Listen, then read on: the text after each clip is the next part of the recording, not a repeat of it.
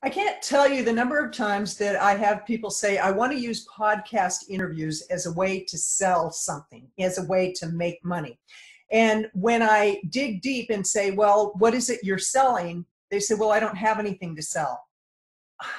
Really? Hi, this is Kathleen Gage with Power Up for Profits and Plant-Based Eating. And I work with experts who want to get a lot of visibility with podcast interviews, who want to use that platform to position their expertise, to reach more of their market, and to generate revenues. And yet, I've talked to people, I've seriously had conversations with people who say, I want to use podcast interviews to make money, and they have nothing to sell. They don't have a product, they don't have a service, and yet they think they're going to sell. It reminds me of many, many years ago. I actually traveled from Berkeley, California to the West Bank of Israel.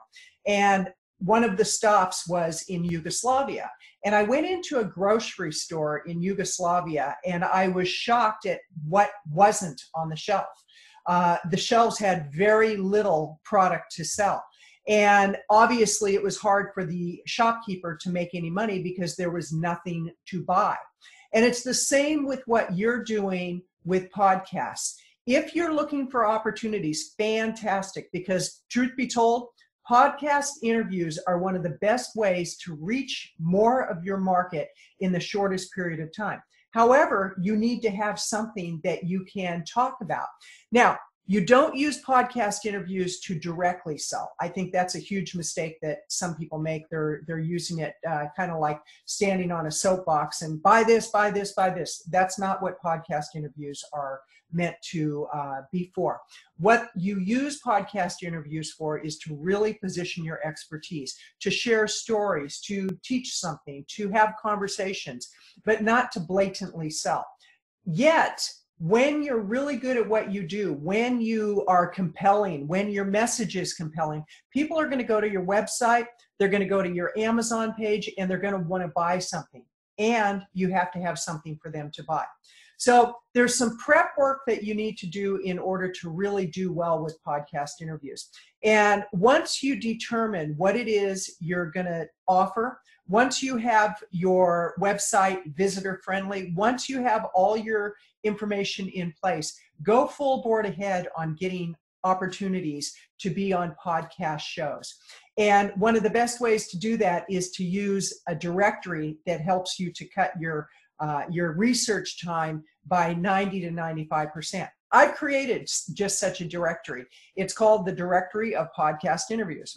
Pretty original. But right now we have 230 listings that took us lots of time to find.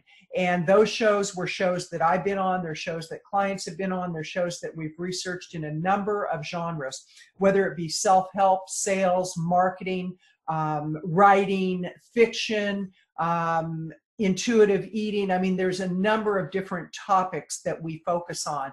Art is in there. And the directory is available by clicking the link below. All you need to do is click the link below this podcast or this YouTube video, and you'll get the link to the directory.